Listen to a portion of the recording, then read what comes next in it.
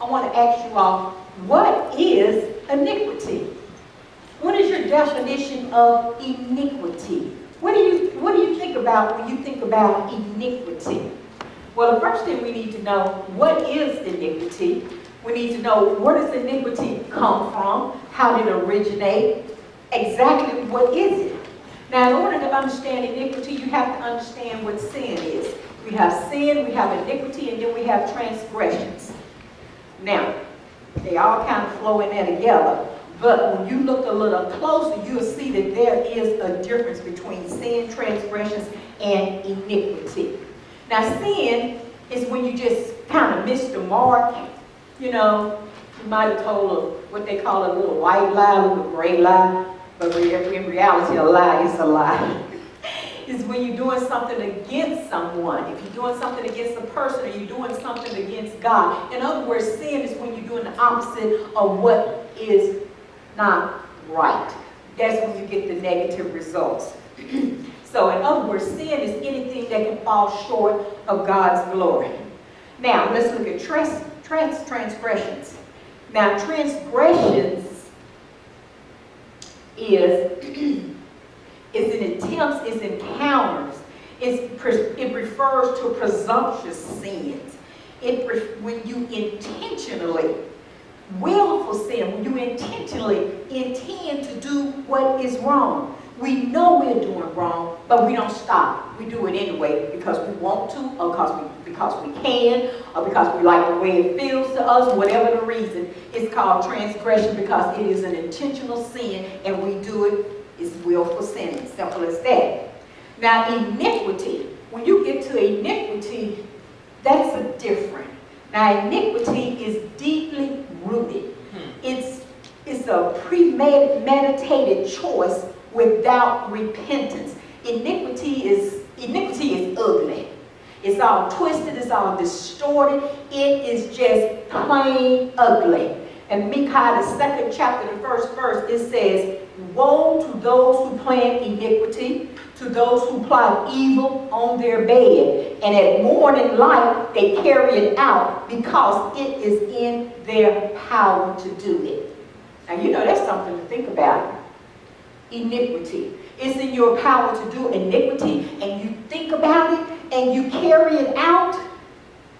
And what do we see going on in our world today? What's going on in our world today? Look at the evilness, the lawlessness, how some people are just planning, making plans how they can destroy innocent people, people they don't even know, people who haven't done anything to them. They just want to do something evil. That's iniquity. It's deeply rooted in them, and they choose to do that. And if you leave iniquity unchecked, then it leads to willful sin, then it leads to a reprobated mind. And we all know what a reprobated mind is. You get to the point that you don't even know what's right or what's wrong, and you just hang it up because you're going to open your eyes in hell. Simple as that.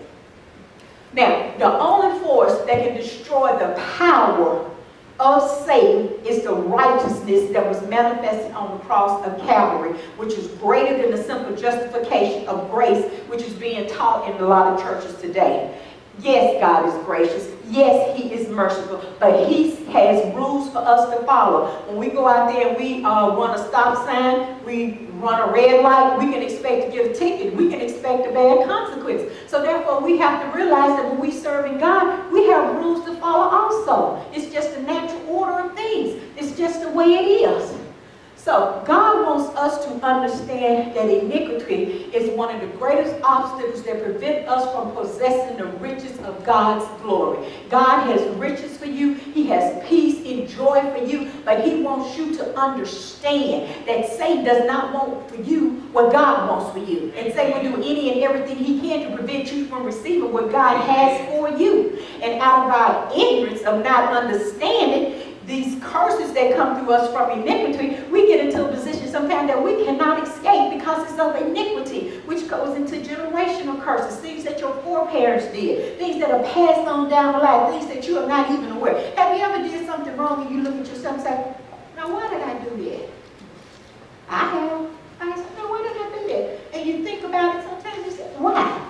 See, that's when you get into iniquity. Iniquity is that deep-rooted, ugly evilness that lies within each and every one of us. And as you study God's word, you may say, well, sin, iniquity, you know, it's all the same. But really, when you study his word, you see that it's not the same. And when you serve in God, you will understand that God is very specific. He is very specific. He does not lump them all together. He deals with each one of them. So, and that's what I see is happening in a lot of churches today. I'm not trying to talk about any church, anything, you know, trying not to be ugly or anything, but I'm just saying that a lot of times in churches we deal with sin, but we got to deal with the iniquity. We got to get down to the heart of the matter. We got to get down to the root, because iniquity, you need to take a knife and take iniquity and just dig it out by the roots and cast it out.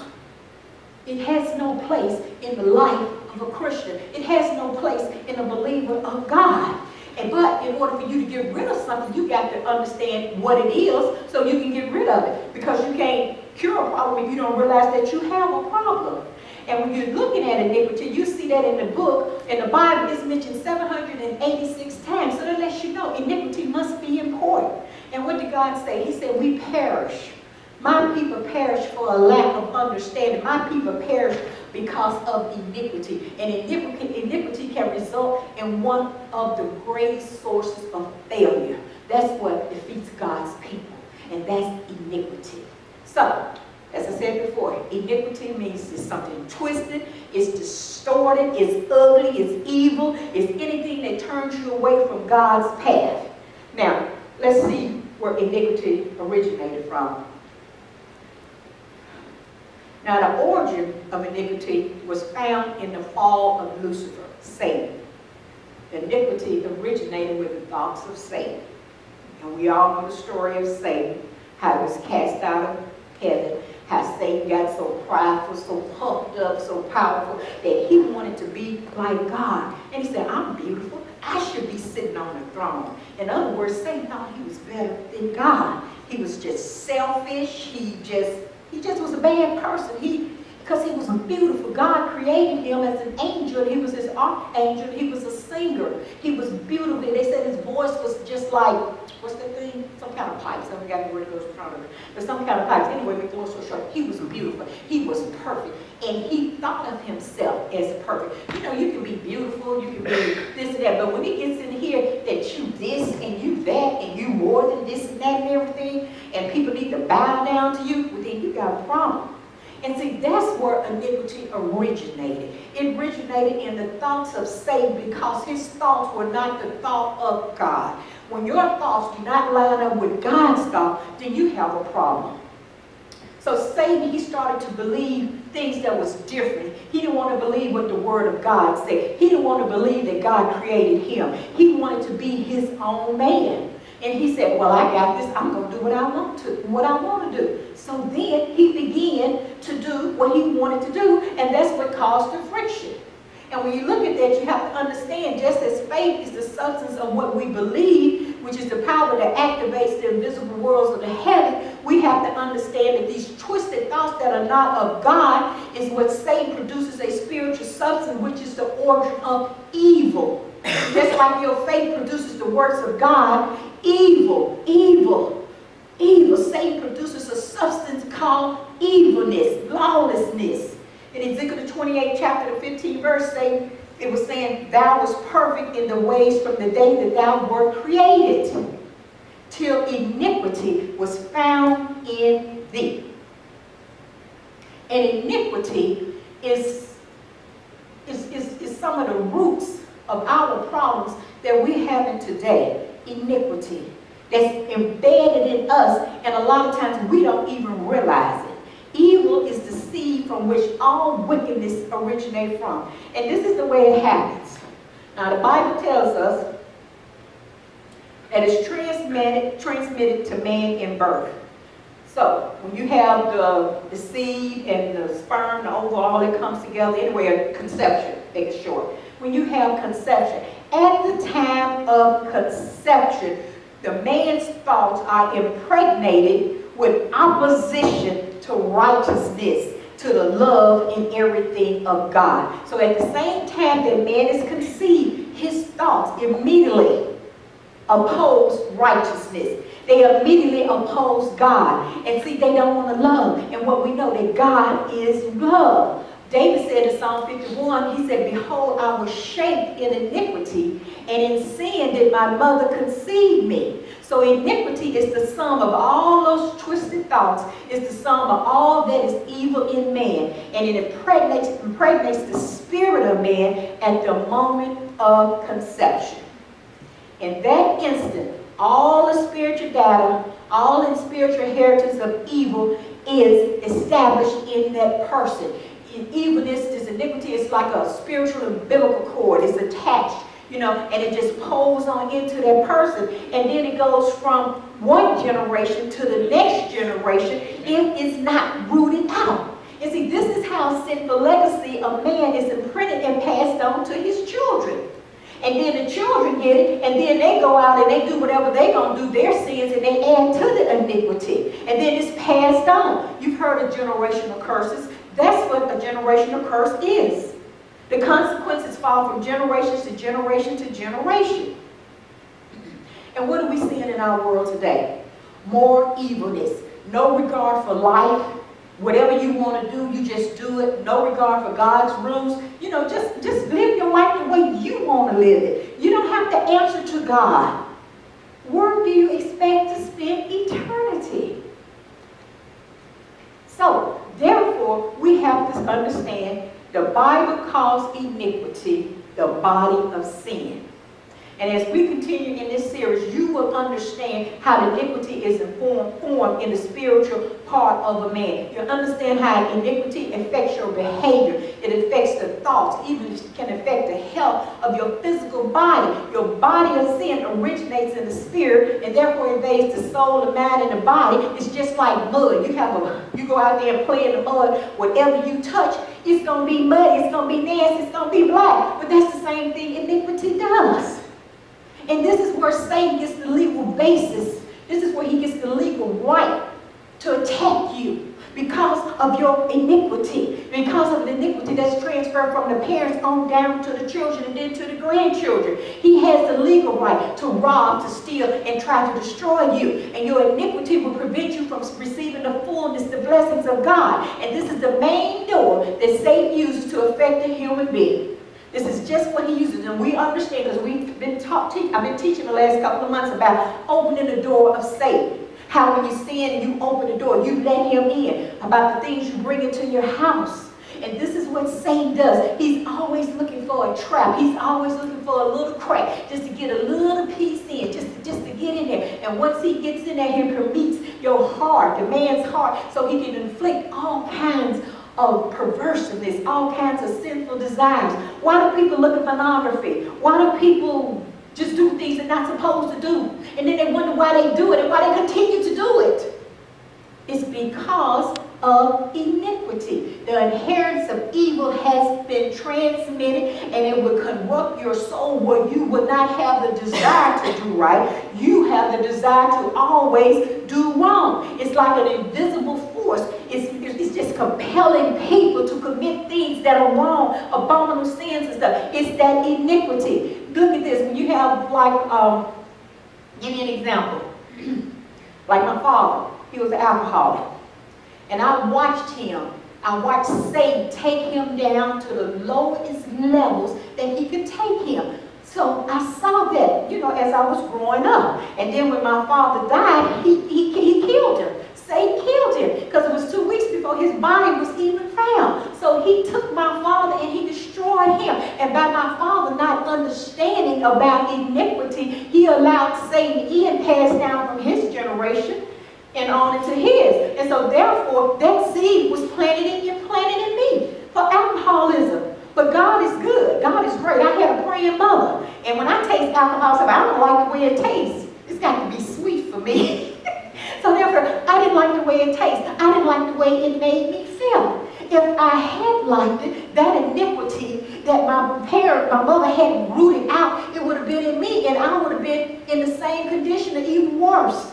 See, one sin leads to another sin. It may not have been alcoholism. It could be something else.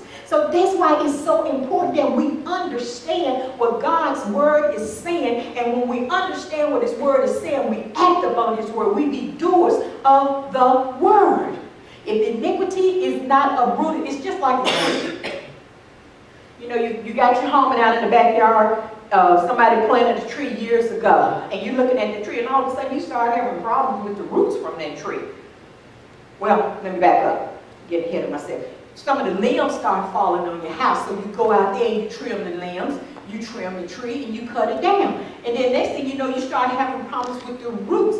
The tree, you can't actually see the tree, you just see the stump, but the roots are still there. So until you go out there and uproot that tree, get those roots out of the ground, you're still going to have problems with that tree. And so that's what we have to do with iniquity. What did James say? James said in 1:14, he said, each person is tempted. All of us are tempted. All of us are dragged away by our own evil desires. We all are enticed. And it's not a sin to be tempted. We all going to be tempted. We live in the world. We can't help but be tempted in different things.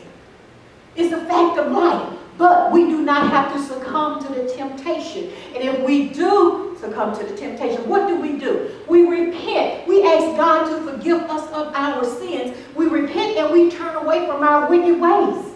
But if you're in an iniquity root that's growing in you, that's causing you to continue to do the same things over and over and over, and you wondering why you're praying, you're fasting, you read your word, you're talking to other believers, and you're trying to figure out, you're asking God for the Holy Spirit to reveal to you what you need to do, and you're still not getting anywhere. You're still staying in that same position. Well, something is going on, and 9 out of 10, it's iniquity. And to see the way Satan does, he disguises all of this.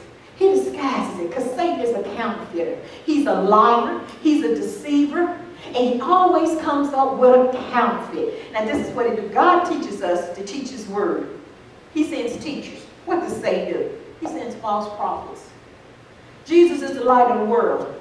But Satan appears as the angel of light. Satan takes God's spiritual gifts like tongues and prophecies and causes them to be misused so he can create confusion. Satan is the author of confusion. Jesus is called the Lion of Judah, and Satan is compared to a roaring lion. Satan will deceive you. He will lie to you. He will use any means that he can to send you to hell, to prevent you from doing what Jesus is calling you to do. Let me give you a good illustration of that. It was this, I don't know exactly where it was, but this guy was somewhere, and so the snake crawled up to him. And the guy wanted to go over to the mountain or the village, whatever. And the snake wanted to go also, but the snake felt like he couldn't make it there far. So the snake asked the man, he said, pick me up, take me with you. And the man said, no, I ain't taking you with me, you're a snake. He said, oh, no, but I'm not going to bite you, I'm not going to do anything. I just want to get over to the other side. And the man said, no, I'm not, get away from me. And he started backing up, and the snake kept inching up closer and closer and everything. Please take me with you. I'll do this and I'll do that. He's a counterfeiter, he's a deceiver and a liar. So the man said, oh, all right then. He reaches down, he picks up the snake, and incidentally the snake was a cobra, and he puts it in his bosom, in his shirt. And he goes trucking along up the hill, down the hill, and through the valley and everything. So he gets to the other side, and he said, oh, I made it. So he opens his shirt up, and he reaches to take the snake out. And what did the snake do? He bites him. He injects, he injects about 50 milliliters of venomous poison into his system. Ah! And the man drops it. He said, what you biting me for? What you did? What did the snake say? He said, you knew I was a snake before you picked me up. Duh. That's what we have to be mindful of. We know these things, but sometimes we land into them because of the iniquity that's rooted within us. So therefore, in order to be delivered from this iniquity, we have to diligently seek God. We have to seek him like we never sought him before. We have to study his word. We have to pray. We have to ask him to reveal to us what we need to know. And when we see or hear something that doesn't line up with the word of God, then we will know it's wrong. When Satan comes to you as a counterfeit, if you're in God's word, then you're going to know that's not for me. And sometimes God sends people to tell us things, and we need to understand that the Holy Spirit doesn't come to you all the time and say, don't do that. He might send somebody to tell you. You need to listen when you praying and you asking God to fill you with the Holy Spirit, to flow through you, to make your life what it ought to be. When someone speaks to you, then you go instantly know that's the truth. And so therefore what that person is telling you not to do, you're not going to do it. You're going to listen. And when you listen and follow God's word, you make your path straighter, easier. Amen. But you have to spend time with God. So, what does he say? One of the main ways he carries out this evil plan to counterfeit is the good things of God, so that people are fooled into thinking that God is not Satan and Satan is God. And we see how this happening. We see it. We see it every day on the news. We see it. So therefore, we have to be aware of what iniquity is. And see, when Satan comes to you, what does he do? He condemns you. He reaches back 50 years and tell you everything you ever done that was not right, and try to make you feel that you're not worthy to be a servant of God. You did this and you did that. You said that. You did this and did it. He's the author of confusion. But when God comes to you, he said, your sins I have forgiven. I will remember no more. And he casts them in a sea of forgiveness. And he tells you that he loves you because he loves you. And he forgives you of your sins. He forgives you of your iniquity. When you go to him and you pray, he will root out that iniquity, and that generational curse will stop with you. It will not pass down to your children. It will not pass down to the next generation. And you can go forth as pure gold, knowing who you are in Jesus Christ, knowing who your path is. See, a lot of times you get that friction there. That friction was created at the time of your conception. It's forever present until you root it out. And the way you root it out, the things happen to you as trials, tribulations. Things don't go your way. You went for a job interview, you go to 5 interviews and none of them work out. Why? I'm doing what I'm supposed to do. Why are things not happening the way it should? It's because of iniquity. That iniquity has to be rooted out. And understand, I'm not talking to unbelievers. I'm talking to believers, because first you have to have a relationship with God and be tuned to the Holy Spirit to understand what this iniquity is all about. It's that evil force. It's that darkness, that blackness that wants to destroy you and send your soul to the pits of hell. That's where it originated. And it's just here, just to destroy you. Satan goes about to and fro, seeking who he can destroy, seeking who he can kill. He's like a roaring lion. He doesn't want you to have a good life. He wants you to spend eternity in hell. In hell, H-E-L-L. And you know, we've been studying about the things in Bible study, what happens in hell. We've been studying about the revelation of hell. We've been studying about their torments of hell. And when I read that book, I said, Lord Jesus, please help me, Lord. Please don't let me go to hell. I don't want to go there. Because, you know, a lot of times we don't believe it if we don't see it. But what we got to understand is we walk by faith, not by sight. Because if we walk by sight, we wouldn't have got up out of our beds this morning. I'd still be in my bed with my head covered up. I don't even think I'd be peeping out, because I can't walk by sight. I have to walk by what the Word of God says. And God's Word is true. And I know it's true. And I know God loves me. He created me. Last Sunday we talked about how He created us in His likeness and His image. He created us because He wanted us here for Him, to please Him, to worship Him, to admire Him, to praise Him. That's why we were created. So God loves us, and God wants the best for you. And He sent His only Son into this world to save you from your sins. His Son died on the cross. He didn't send us on the cross, because once we sin, we're doomed to death.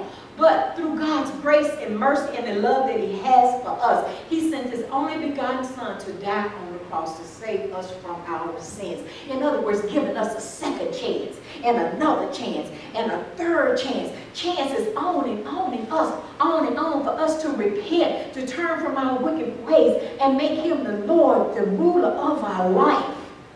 That's what God wants from us. He wants our undivided attention. He wants us to put him first in everything you do. Like I was talking in new members class this morning. The first few minutes of your day, God wants you to spend time with him. He didn't say 5 minutes, 10 minutes, 30 minutes, an hour. He did not put a time limit on it. Aren't you glad you serve a generous God? A gentle God? Don't even make demands. You got to go on your job for 8 hours. But he said, spend time with me in the morning when you first wake up. When you spend time with him praying, reading his word, it makes your day better. It prepares you for what you have to face that day. You're covered with his blood. You're praying. You're asking that no weapons formed against you prosper. You're praying protection over your children. When you walk out your door, you don't even know if you're going to come back home. You don't know nowadays. You don't know. You just don't know. You can be in your car driving down the highway, minding your own business, and somebody's shooting your car because you cut out in front of them when they didn't realize what you're doing. And they get mad and angry because of that evilness that's within them, that evilness that originated from Satan that wants to destroy you. Period. Simple as that. It's simple as that. But we have to understand and know who we serve. We serve a God that loves us, a God that created us in his own image and likeness, a God that would do anything for us. Anything for us. And yes, he's gracious. Yes, he's merciful. Even when we sin and mess up, he's right there loving us, picking us up and turning us around, and we go forward. And he loves us so much that he doesn't even remember what we done. We may remember it, but he doesn't remember it. So this morning, church, I want you all to understand that as we continue with this study of iniquity, you will understand what sin is, transgressions, and iniquity. And you will understand how to take that shovel and dig it out, root it out of your life. Out of your life. God wants us to examine our hearts. He wants us to understand the circumstances and the consequences of not living a righteous life. He loves you. And he does not want Satan to destroy you. And all Satan wants to do is to conquer, to kill, steal, and destroy. We have to realize that when Jesus died on the cross, he didn't say, this was finished, that was finished. He said, it is finished. That means completely finished, all finished. And that's all to it. It's finished. It's simple as that. It's finished. It's finished. So you don't have to live according to the way according to generation curses that have been passed down through the bloodline. You don't have to live with iniquity. You can live a life that is free, a life of freedom in Jesus Christ.